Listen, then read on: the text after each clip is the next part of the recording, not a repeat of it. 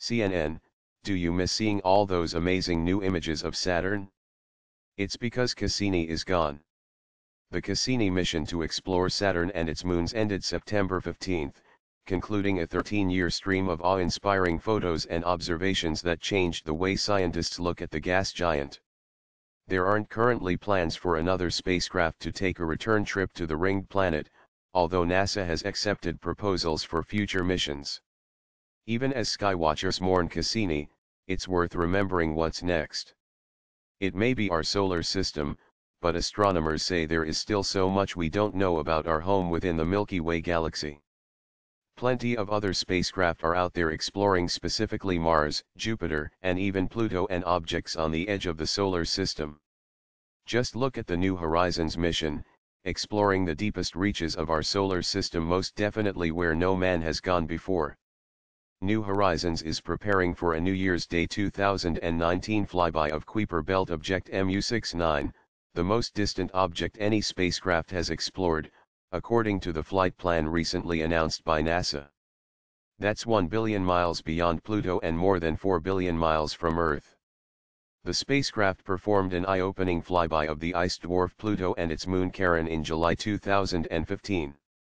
Although Pluto was discovered in 1930, astronomers had very little information about the surface appearance or even its exact size.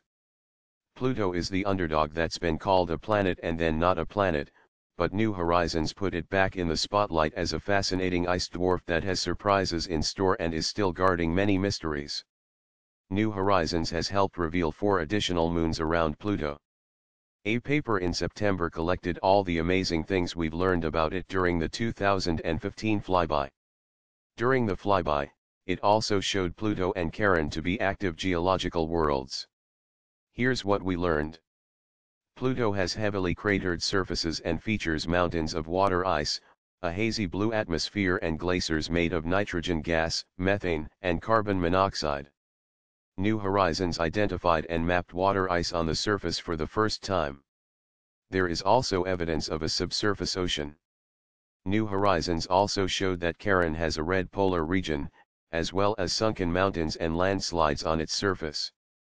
Chasms and rifts hint that the moon was once smaller but increased its radius and grew at some point. What else is going on out there?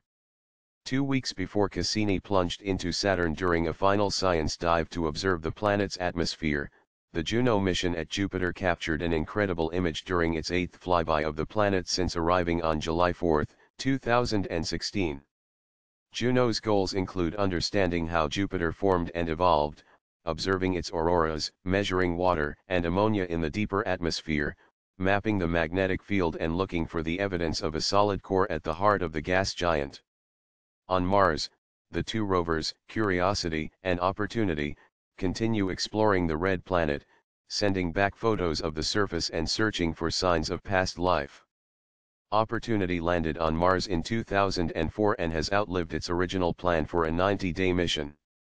Curiosity celebrated its 5-year anniversary since landing in August.